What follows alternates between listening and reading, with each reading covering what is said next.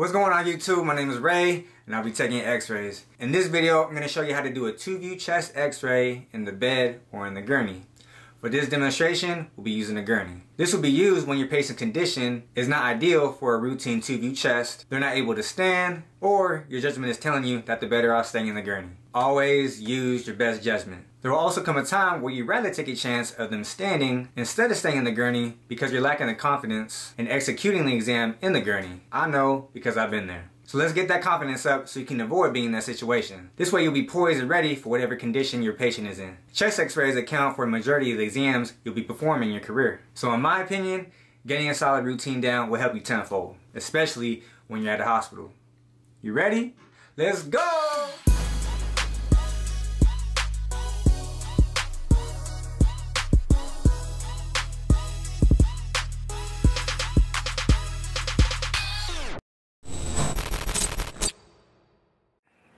Just gonna do your chest here, alright?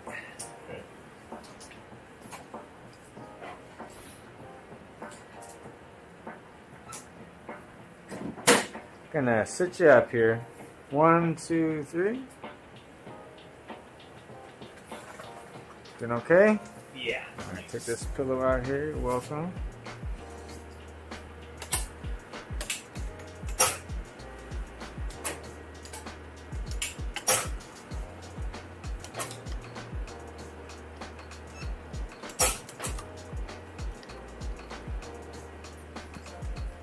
Alright, in a moment I'm going to put a cold hard board behind your back, alright?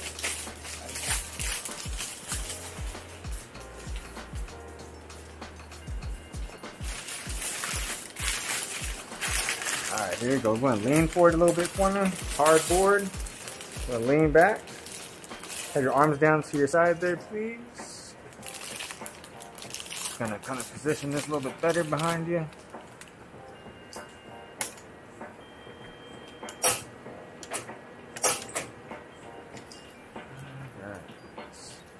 Gonna give you a breathing instruction here, okay?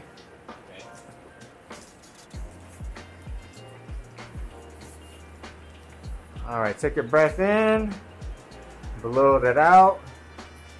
Big deep breath in and hold. Breathe. Alright.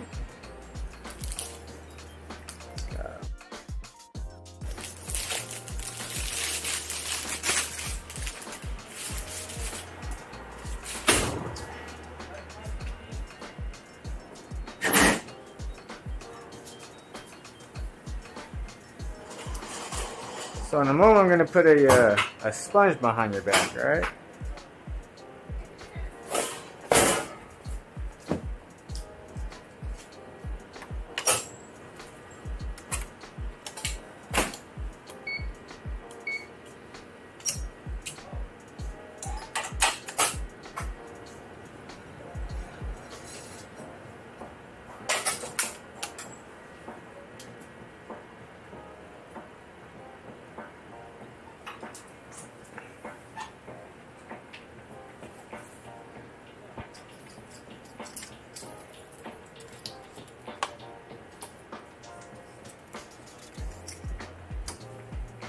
I'm going to lower these rails down, so just be aware of that, alright?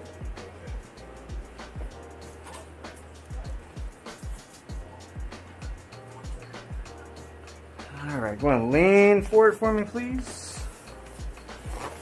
Alright, lean back. There you go.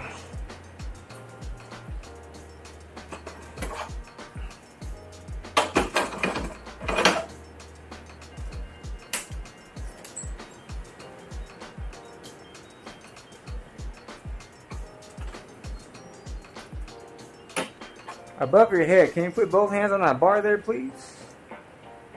Yeah.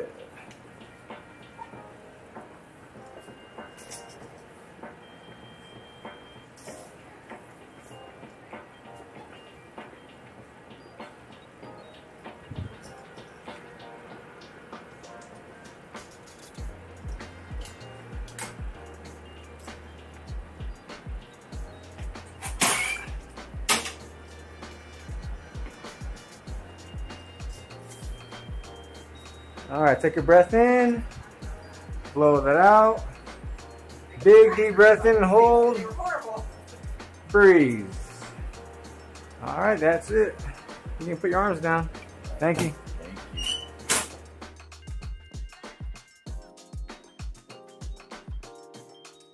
So I personally start off with the AP.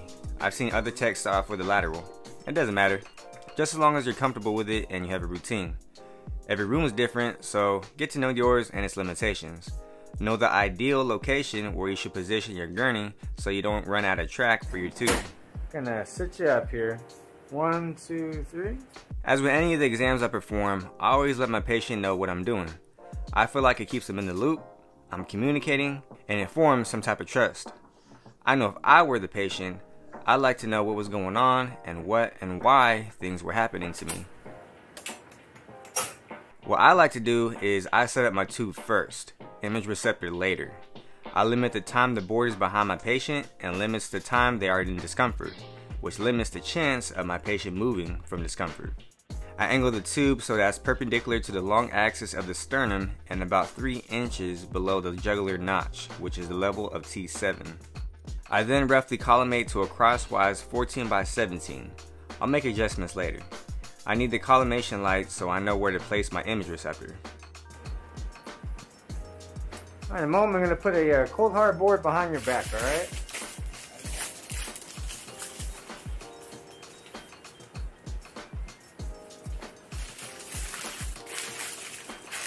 Alright, here you go. I'm going to lean forward a little bit for me.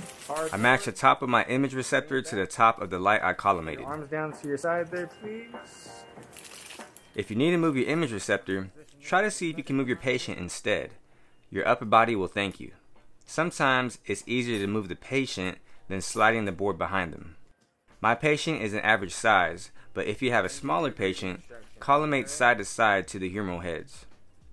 Don't forget your marker and shield your patient. Alright, take a breath in, blow that out. Big deep breath in and hold. Breathe.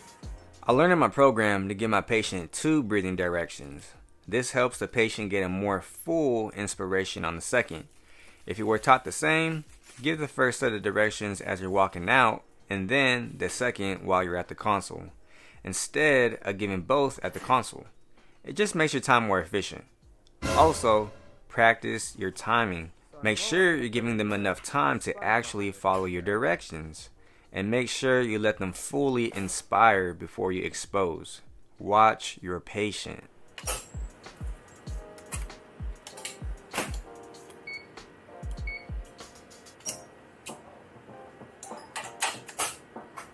I detent my tube to 72 inches SID to the wall and collimate 14 by 17 lengthwise and leave it. I do not change this.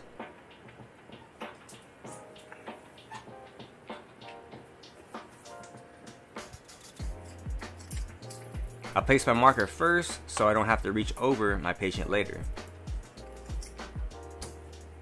I'm going to lower these rails down, so just be aware of that, alright?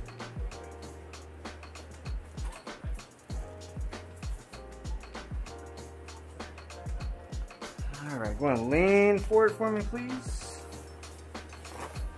Alright, lean back. There you go.